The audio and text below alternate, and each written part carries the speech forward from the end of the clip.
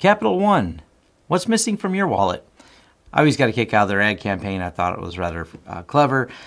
But the fact is they have now lost, and we'll take a look at the Capital One press release. If you haven't heard the news, Capital One has lost 140,000 Social Security numbers and 80,000 linked bank account numbers.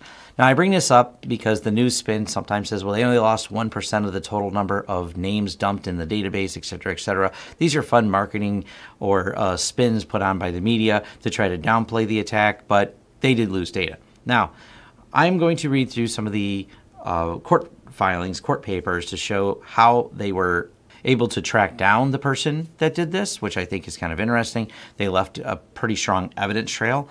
And I also want to talk about how hard security is sometimes and a little bit about Capital One here. Now, we don't have the exact details, but I do know a few places kind of got it vague, but this is typical for a lot of news because there's a lot of technical in here. So we're going to run through and talk about the document itself because they do have at least some detail of how they were able to obtain the arrest warrant. First, we'll start with the Department of Justice that says Seattle tech worker arrested for data theft involving large financial services company. This is like the general blurb that they have as a press release here. And then you can go to and actually grab the document where all of this data is so we can walk through the actual process and figure out what happened. So they're going to be charged under the Computer Fraud and Abuse Act, real briefly here. So between or about March 12th, 2019 and or July 17th, 2019, Seattle within the Western District of Washington and elsewhere, Paige Thompson intentionally accessed a computer without authorization, to wit, a computer containing information belonging to Capital One Financial, and therefore obtained information contained in a financial record, institution, or card issuer. So this is like the crime they're being accused with. So I just figured, just be clear on what's going on there, and I'm not going to, they have all the people involved, summary of the investigation, and they have, we'll run through some of this, but it's not that interesting. It's a lot of words you may or may not know. What they define what an IP address is. They're going to define what was used, like the Onion router or Tor, a virtual private network. They were using a VPN to hide things. They were using GitHub, IP Predator, Meetup, Slack, and Twitter. So a lot of these are other companies that participated and helped the FBI in the investigation to gather information. The intrusion and exfiltration. So they're going to describe what Capital One is, financial services company, and they have a whole responsible disclosure because they had posted this data on their GitHub. So this is actually really interesting. Hello there. There appears to be some leaked S3 data of yours in someone's GitHub, and they have it on there. So this was part of the responsible disclosure at CapitalOne.com and sent, let me know if you need help tracking them down.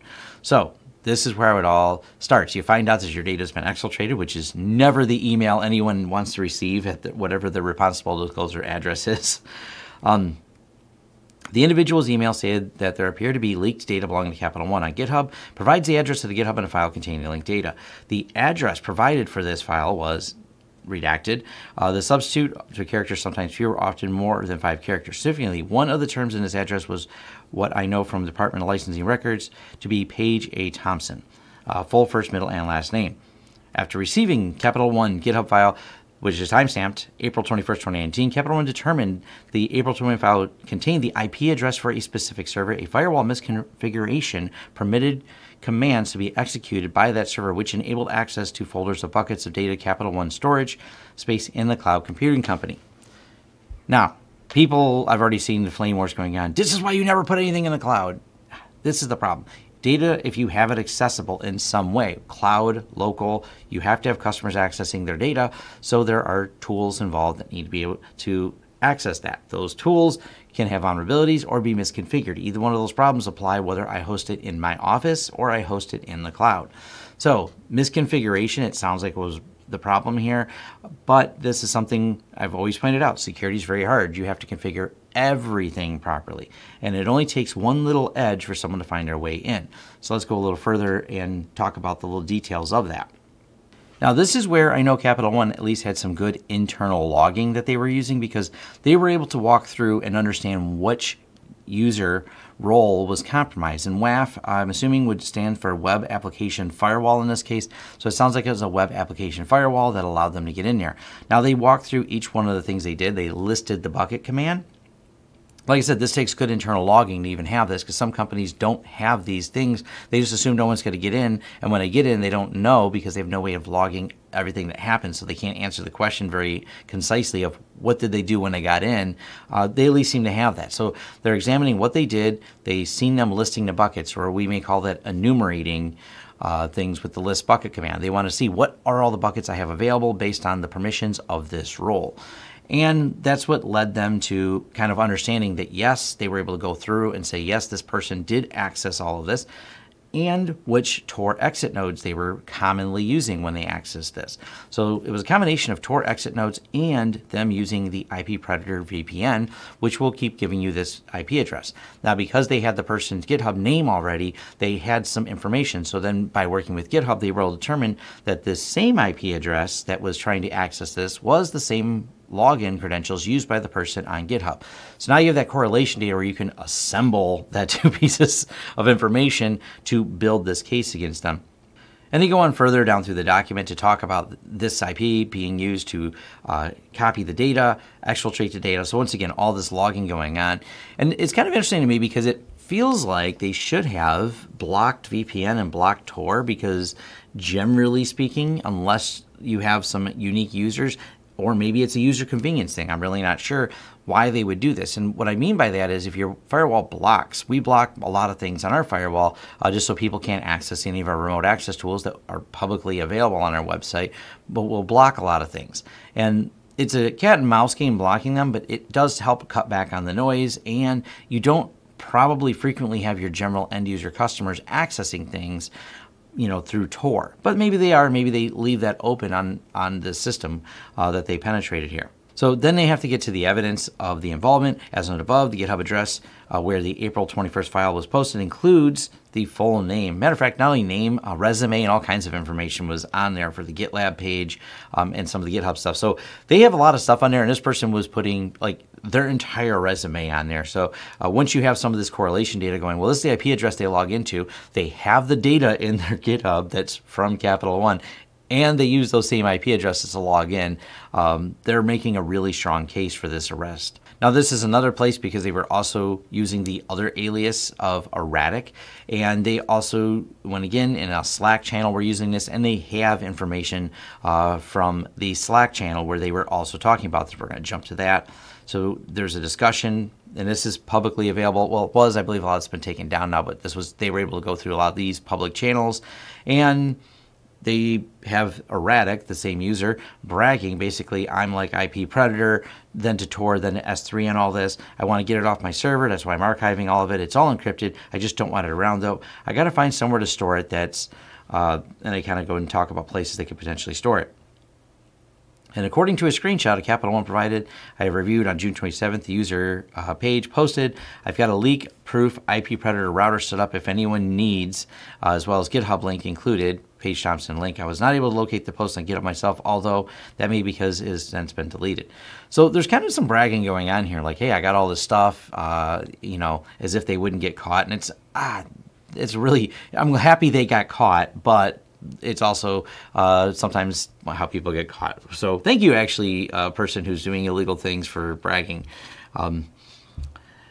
Back to this. I've basically strapped myself, and I'm dropping Capital One docs and admitting it. I want to distribute these buckets, I think, first.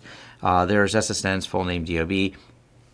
So they have date of birth in there. And this is where they're just kind of going, hey, I want to do it. And they're using their profile picture. So I kind of think they wanted to get caught. Less clear and all that. This person seems perhaps to be a bit self-destructive. And then the raid on the residence of Paige Thompson. And it's basically they found a bunch of computer stuff and things containing the Capital One cloud and the obviously associated aliases and usernames. So it's an interesting breakdown. We're going to have to see just how bad it was and where this comes down to, at least in my opinion, and sometimes in the opinion of the courts, when it comes to Capital One's fault for this. In the Equifax debrief, we understand Equifax was being very sloppy with security, had not updated things, et cetera, et cetera. There's a few good deep dives you can find on the Equifax debrief of it to see what they had done, and we definitely seen Equifax being negligent. We're going to have to wait and find out if they were told about this problem, if this is a problem they knew from a security audit and should have fixed. Well, obviously they should have fixed it, but did they know about it? How bad was the misconfiguration? What are some of the details involved in that? I'm actually going to be very interested to find out in a debrief. But at least on the internal side, they have a lot of knowledge. They were clearly logging. They were clearly logging the transactions, so they were able to do some data and digging once they found out that someone had put this data out there. So that's a good side on the Capital One. So they do have an internal team with some management on there, because some companies, and obviously it's terrible when you find out from an email that, hey, someone's got your stuff out on the internet, but then being able to reverse that and go figure out some of the details behind it, that's at least some good security practice going on inside. But it's kind of a wait and see. Let's see what the fines are for this. And it's a reminder, as the fines, and Equifax was recently fined hugely for their negligence. This is great. As we see this, is the only way we're really going to see change is not by slapping them on the wrist, but when you slap them with fines, some type of restitution to be paid. Fines are probably the wrong term the way I think about it. I would actually think restitution to those affected, which are the people whose credit card or any of these numbers are lost, Social Security numbers, any of your personal information that was lost, you should be compensated for it. And making these companies compensate users for it, that's where they're going to start to see change, because they're going to think very long and hard about how they audit, how they put security together, because once there's a financial incentive to do so, it's not one of those balances. And unfortunately, some of these companies play this balance going, well, the potential fines, because we have good lawyers, or restitution we may have to pay is lower than what it costs to secure this, so let's roll the dice. They're doing risk mitigation. This is what happens at a lot of these C-suites. What's the brand erosion going to be? What's their reputation going to be if we get breached? And how much would we have to pay out versus putting in this really high-end security or hiring a team of security engineers to secure it costs this much.